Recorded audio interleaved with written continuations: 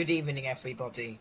You may be wondering if going to school is a legal requirement, which we're going to take a look into the exact sections, and can teachers enter your home to get a vulnerable person to go to school, or any child, even of a key worker. That's what we are going to look at today, and if you can let anyone in your house or use force to get your child out of a house, and if going to school is a legal requirement, or is it just advice. Today we will take a look. Gov.uk clearly states part of coronavirus, COVID-19, education and childcare, how universities, nurseries, schools and colleges are working during coronavirus strain COVID-19. Schools and nurseries remain closed to all pupils except children of key workers and vulnerable children. Exams are cancelled and grades will be assessed differently.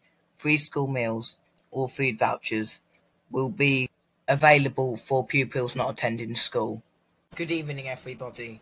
You may be wondering if going to school is a legal requirement, which we're going to take a look into the exact sections, and can teachers enter your home to get a vulnerable person to go to school, or any child, even of a key worker. That's what we are going to look at today, and if you can let anyone in your house or use force to get your child out of a house, and if going to school is a legal requirement, or is it just advice. Today we will take a look. Here the government gov.uk guidance. This guidance clearly states, due to the current coronavirus COVID-19 outbreak, schools will remain closed until further notice, except for the children of critical workers and vulnerable children who are encouraged to attend.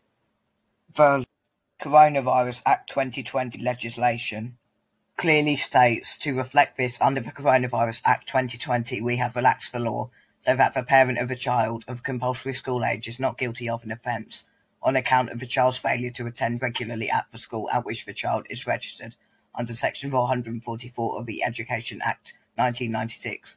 This means that parents will not be penalised if a child does not attend school. I just clearly want to point something out here. Government guidance is not law. The difference between law and guidance is law is compulsory and guidance is advisory. Another question you may have is, can you use force, and is there such thing as reasonable force to get your child out of the house, and can you be prosecuted? Well, I'm going to show you some gov.uk sources and explain them to you. Common assault, Section 39 of the Criminal Justice Act 1988. An assault is any act and not mere omission to act by which a person intentionally or recklessly causes another to suffer or apprehend immediate unlawful violence. Guidance on potential defences is set out in the separate legal guidance, self-defence, and the prevention of crime. A person may use such force as is reasonable in the circumstances for the purposes of self-defence, defence of another, defence of property, prevention of crime, or lawful arrest. This does not mention an exemption against committing common assault to get your child to go to school. Even just touching your child could get you sentenced, technically, as it is unlawful to use force or threats or intimidating behaviour to force your child to go to school. So the answer is, it's illegal for a teacher or parent or any person to use physical or threatening force to make you go to school. This is not a lawful excuse. If your parents or teacher assault you to make you go to school, call 999 immediately. You do not have to go to school by law, and it is wrong for your parents to force you to go.